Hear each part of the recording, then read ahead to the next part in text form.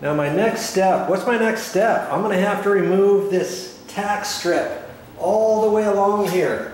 Now, your question might be, why do you have to remove the tack strip? It looks like it's down nice and tight. And they're just going to put carpet down here again, if that's what you're planning on doing at your place. Well, most carpet installers want to put their own stuff here because they'll know it's tacked down nice and tight, and in certain areas they might want to put a double layer of tack strip, like down along this edge. I see the last carpet guy, he put a double layer here because they stretched the carpet out. The main stretch was from left to right. But you look over here, and there's still only one piece there. You know? And here's another important thought about the whole process of, do you need to remove your carpet tack strip?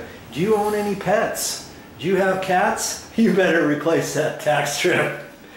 Because if you don't, wherever your cat has pissed up against the wall, and you might not even know it, you might think, oh, my carpets were bad, I got to replace my carpet. If you don't replace this tack strip, you're going to have issues after you install your new carpet, because see that discoloration piece right there? And there weren't any cats in here, by the way, but if your base, if your tack strip looks like that in certain areas, it could be wet, it could be moist from areas where your cat has found its favorite little nook in your room, like right over here in this corner, to take a piss. And maybe another piece over there, and another over there. Even with dogs, they do that too.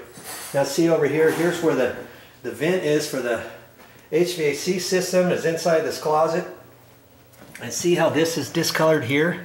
If you were going to put tack strip down again, I would suggest taking that out. Now for us, we're going to take it out because we're not going to put carpet back in. And I'll explain that in a minute. Now this house is a smoke-free, cat-free, pet-free home.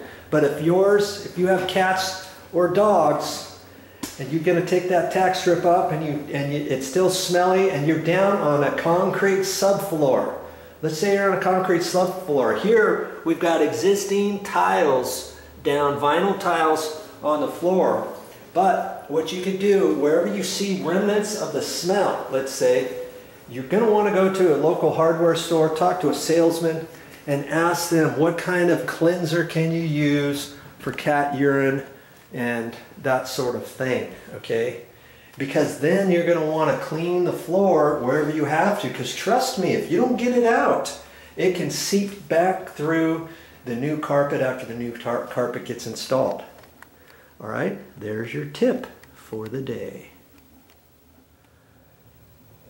Okay, well, we'll just remove the carpet and the carpet pad. And here's something really important to use, something like this. Okay, it's a dust mask. You put this over your head and you kind of bend it right here for your nose.